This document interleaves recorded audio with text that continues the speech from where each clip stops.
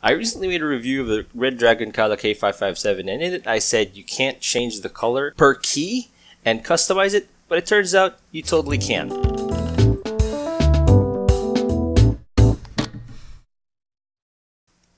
Thanks to a comment from Julius Dasco, I found out that you can customize the lights per key on the Redragon KALA K557. I just didn't know how. So here's how you do it. First, you go into the software and you pick a profile, you click lights, and then you select coastal.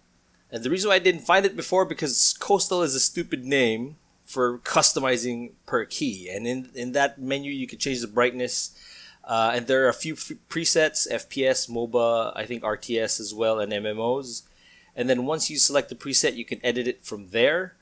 So you pick a color, and then you select the pencil icon, you pick a color, and then you can start picking the keys per color. And then you could also select like a sweeping color for all of the other keys that you don't want to customize. You just select any key. You could add custom colors by manipulating RGB values.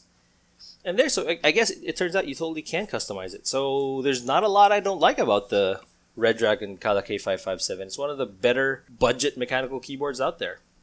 So there. Thank you guys very much for watching. I'll catch you guys in the next one.